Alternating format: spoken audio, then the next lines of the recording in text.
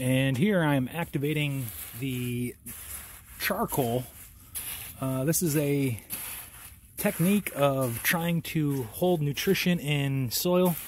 Basically, it's just nice pyrolyzed charcoal.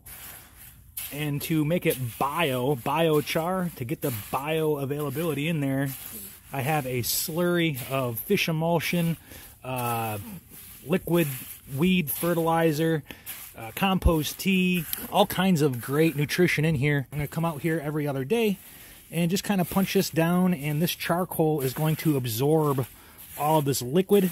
I did add molasses, so there's a sugar source for the microbes to kind of procreate, and over time, once this sits for a while, I'll then add it to my plants.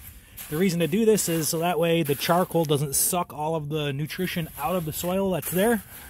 So by soaking it first, letting it steep for a couple of weeks, it's like you're making a battery for your garden. These little particles, once they're spread, they'll hold on to that moisture and the nutrients and slowly release it back into the soil.